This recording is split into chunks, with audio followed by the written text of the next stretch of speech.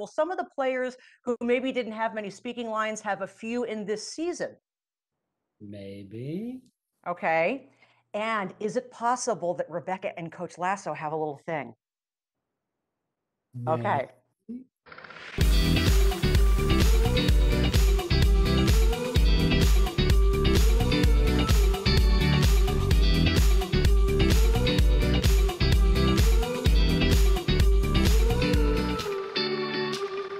Hey, thanks for clicking on this YouTube video. My interviews with the cast of Ted Lasso. I think at this point I've talked to everybody except the key grips.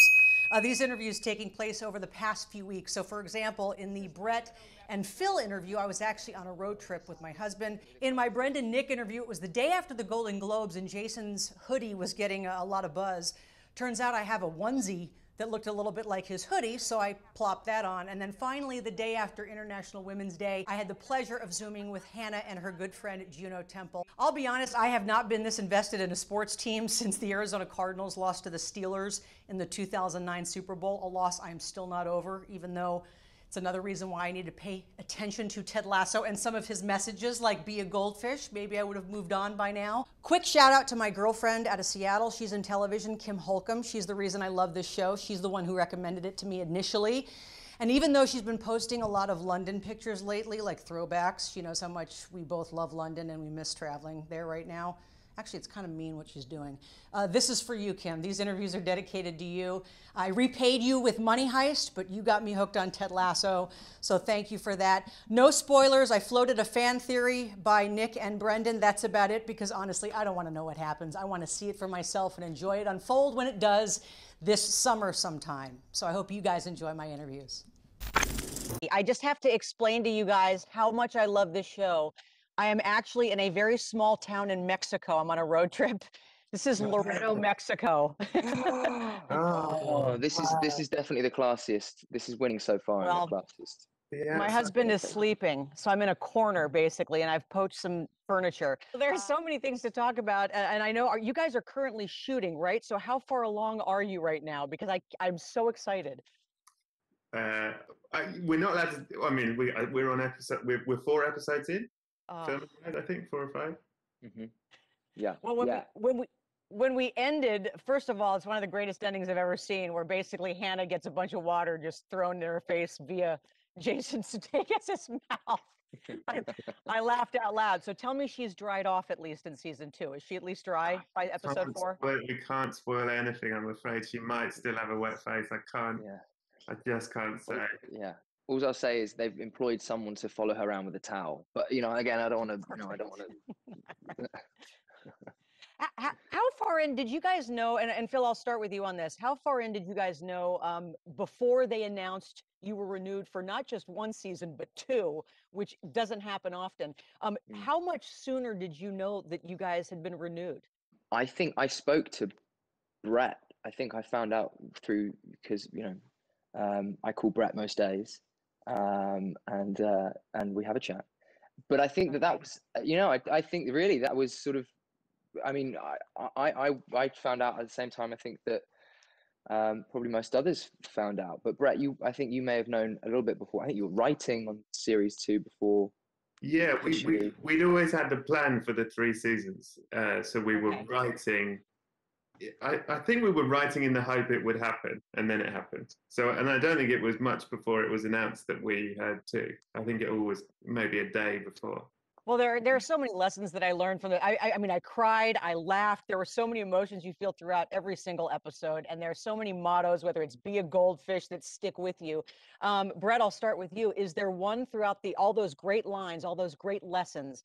What is the one that will stay with you forever that maybe you learned on Ted Lasso?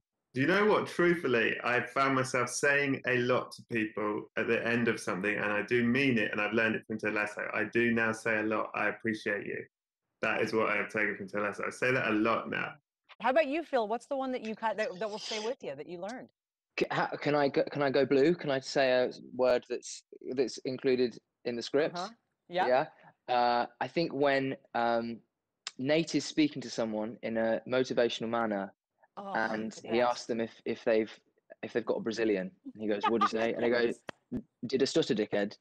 The way that Nick delivers that line is like it's up there with like Humphrey Bogart.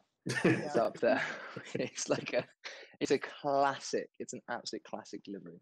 Yeah. Well, and what's so great about that scene, and so many, and that's one of the biggest lessons for me, is that everybody has a voice and everybody deserves a chance to be supported and allowed to express their voice. And there are so many times that Ted Lasso allows people to be heard. And I just love that whole concept of, you know what, everybody matters, everybody's opinion is important. And that scene in particular is so great. Unlikely lessons, or an unlikely source of a lesson, because again, Ted comes in, you guys are both very skeptical about this guy from America coming in. Brett, a lesson you learned from an unlikely source. In real life? Yeah, in real life.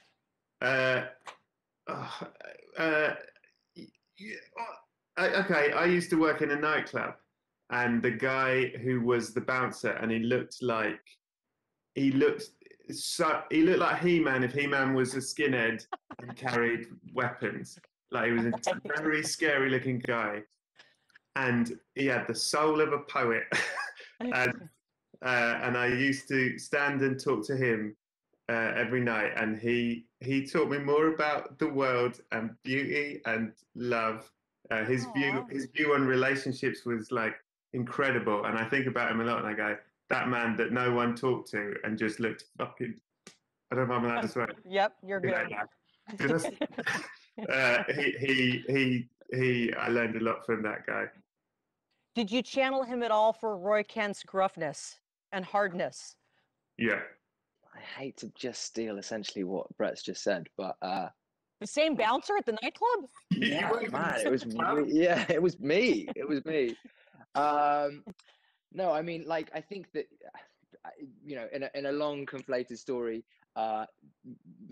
my friends and I were having like a really emotional, you know, those moments when you're looking at the sunset and you're like, oh my God, I think that we're connected to the world in such a profound way, when really you're just, you know, and we were, you know, we were sober. And it was, you know, it felt like a really special moment. And then this guy turned up. He was called Keith, and he had no hair, and he turned up on a Harley. And we were a bit like, oh, that's a shame. Our really profound moment has been ruined. And he just came up, and it was in Bristol, and you know, Bristol's it's a very beautiful rural accent. But you know, I think to some it might sound a bit sort of simple. And he just was the most like gorgeously open and sweet man. And I think that he just totally, it was one of those things that were like, you know, it was a nice sunset before, but then this guy came along and told us his sort of life story. And I think we had immediately judged him to be boring. And then, you know, we were curious, as, you know, Ted talks about in the first series, and we found out about this man, and it suddenly made this evening into this like amazing thing that my friends and I still remember. Yeah, another great Ted Lasso. Don't judge a book by its cover. I know they wrap me, but quickly, there are so many funny, you know, T and I on a big hiatus, the whole biscuits thing, you know, all the things that go along with being American versus being British. What's the strangest, most bizarre American thing that you guys are just not into? For Ted, it's tea. How about you guys? The way that you guys say schedule, I think it's probably the hardest thing for me. Okay. For me, it's people saying, "How are you doing?" when you walk in the shop. I'm always like, "We don't do that in England. It's quite threatening." Well, I'm going to end by saying I appreciate you. I'm going to steal something that you look. And I cannot wait. I swear, I wish there was a set visit. I even told Ernie from Apple TV, I'm like, if you guys do any set visit on this, please, I will quarantine. I'll get vaccinated. I'll do whatever it takes. I just can't wait for season 2 and 3. Thanks, you guys. Thanks, Tara. That's really lovely. Nice to meet you. Hey, Tara. Tara, nice hoodie. Well, you know what? What are the odds I happen to have a onesie that looked suspiciously like Jason's hoodie the other night? I thought I have to pull this out for this show. So thank you for noticing. I am such a fan. Honestly, if the UK was open, I would have been stalking you guys on the set right now, just kind of hiding behind a bush. But thank you for your time today. I have to start with you, Brendan. Congratulations. You're a new dad. Coach Beard now has a son. So my question is, out of all the lessons that Ted Lasso imparts to his teammates and to the viewers, what's the one you can't wait to teach your little boy? Got so many good ones. I think, you know, be curious, not judgmental is the one that's the most valuable, the one that'll get you through the longest, and the one that'll, you know, get you interacting with people in a healthy way. Nick, I know I've heard that your father, did he work for FIFA at one point? Did I hear that correctly? Yeah, he did. Yeah, he did indeed. Yeah. So I know he's a big soccer or football fan. So what did he think when he got through the season 1? He must have loved this. What did he think of it? He did actually. Both my mum and dad really enjoyed it, and my mum is less of a football, less of a sports fan in general, and so yeah, but they both loved it, and yeah, I think not that I was ever really a disappointment to my dad, but I think he would have liked it if I preferred football a lot when I was younger, which I sort of proactively didn't. I was taken to a lot of football games because he used to get a lot of tickets and stuff, and I'd sit. I genuinely once sat at a Leeds United game at Elland Road, and I was probably about 8. And almost as an act of defiance, I took my knitting with me. Like I used to knit as a kid, and genuinely, I did. And so I feel like I've sort of, Brendan. Well, yeah, I feel like I've made it up to my dad now. He really digs the show. So yeah. I have to ask about there are so many favorite scenes that I have, but obviously, Nick, one of the great ones is when you are forced into the locker room to kind of speak your mind to the players and get them motivated, and you are just a fish out of water and nervous. So in light of that, Brendan, you first, what is that, I guess that experience in your career where you were really just left out hanging and you had to either pull it together or fall apart? Well, I guess sort of pre-career, I was in my senior year of college, I was playing the lead in a Moliere play called The Imaginary Invalid. And about 10 minutes into the show, I throw an orange off stage at my wife, and then she's supposed to come on and we do French comedy about it. But I threw the orange off stage and she wasn't actually there. But anyway, I'm like, oh, sure, she was just not there. She's coming around. She does not come on stage, and there are differing reports as to how long I then improvised Moliere. Some say it was 5 minutes, some say it was 10. It felt like 3 straight days before she finally got in, but we got through it. I don't know how it's helping me now, but improvising French Moliere. Well, again, it came in handy. You're brilliant at it. Nick, how about you? That moment where you kind of experienced what your character did in the show. Well, weirdly, not sort of dissimilar. And I forgive me if this sounds like a sort of a name drop in any way, but one of the first films that I did was The Martian, the Ridley Scott film, and right. And when I got it, I was completely, I was still relatively new, certainly new to doing anything like on that scale, and I was so excited, but obviously really scared, and I was playing this Californian scientist. And I had learned the words. I'd learned it all phonetically because I was doing a US accent, and I was like, okay, I've got to really focus on it. And I remember getting to the set, and they were literally about to call action, and Ridley Scott kind of came over, and it was quite technical, a lot of the dialogue, and he just said, "Oh, but don't do these. Just improvise, just improvise." And because I hadn't learned the words phonetically, I didn't know how to improvise in an American accent, so I was just terrified. And I don't know how I managed to cobble something together. I remember texting a vocal coach that I had worked with, just asking him how to say words like telemetry and things like that, because I had no idea what Can I tell you, that's almost cruel. Ridley Scott's just mean. Like, to me, that's just mean. I think he thought it was going to free me up, but I just clammed up. I know they're about to wrap me. I know you can't say much about season 2, so I'm going to give you my prediction and then just at least answer, will some of the players who maybe didn't have many speaking lines have a few in this season? Like maybe besides Danny and Sam and some of the ones we've come to love. Maybe. Okay. And is it possible that Rebecca and Coach Lasso have a little thing? Maybe. Okay. Maybe. Okay. Howdy, partner. Tara, I genuinely haven't seen script. We're about halfway through filming, and I've not seen script 7 to 12. But I said the other day, I wonder if, as in just apropos of nothing, I said the same thing. I said, Rebecca and Coach Lasso make a great couple, right? But who knows? I genuinely don't know. Okay, well, you and I are on the same page at least. Congratulations. I cannot wait for season 2. And honestly, I may see you then when you're shooting season 3. Just look for the blonde and the onesie in the bush. I'm not kidding you. I love this show so much. Congrats, you guys. Thanks, Sarah. Take care. Oh my gosh. First of all, I cannot congratulate you both enough. Hannah, I expect the same kind of enthusiasm for this interview that I got during the acceptance speech. I hope I live up to it. Can you see, Tara, can you just see that Juno just lost her SHIT? She just saw your top. Oh, I've got the Be a Goldfish top. What? Did you hear? She's like, Speaking of outfits, they just sent a picture. It was so cute, Juno, to see you cradled in Hannah's arms. I love this picture, not only because it shows genuine love and support, but I almost feel like you were trying to rob her and escape detection at night, but then stumbled upon an acceptance speech and ended up on the couch. Well, I think it was also a moment of like, am I allowed to be leaping on her? Or am I going to stop shooting? onto me like a little badge. Oh, it was so cute. And the last question I'll ask about the other night, you gave a shout out, Hannah, to Sausage Face. I assumed at the time it was your daughter, but then I saw the picture of Juno. Were you referring to your daughter or Juno? No, that's my little girl who I don't ever tell anyone her name because I just want to keep her private, and that's her. But you know, when she's older, she can decide if she wants to be out there. But I do call her Sausage Face in real life. They will tell you. And yeah, do you know what, Tara? To be perfectly honest, I was saying to Juno straight after it, if somebody told me that for 30 seconds I just went, ah, I would have actually believed you. But I had to watch it back, and I thought I have no recollection of that at all. Oh, it was such a great moment. It was such a great moment. There are so many great moments in this series. Juno, I think you honestly pulled off one of the hardest parts of the series, which was to convince us that you could be into one guy and then end up with somebody else by the end of the season. How did you pull that off? Because if we don't buy that, you kind of lost me. Mm-hmm.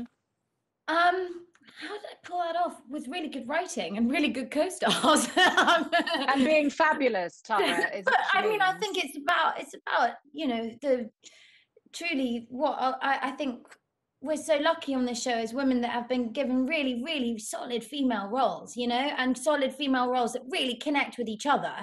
And, you know, I think both my co-stars that I have moments of being in love with, and I love off camera so much, Phil and Brett. It's like, I think the joy with Keely is that she still loves them. She still loves Jamie when it falls apart, but she loves him from the angle where it's not a romance anymore, and from the angle of like, I want to help I want to be a real friend to him. I want to be somebody that's real and honest and genuine in his life. And I think she really feels that with all of her relationships, you know?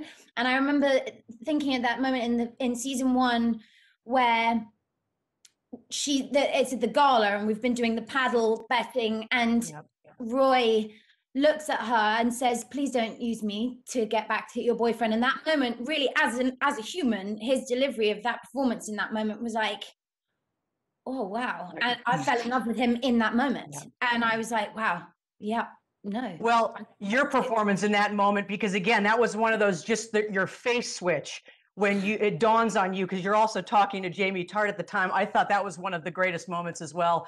Obviously for the same reason, but for a few other reasons. You know, Hannah, I can't rave enough about your character. And what was funny is, to me, the end scene of season 1, which is a comedic gut punch, and I still can laugh about it.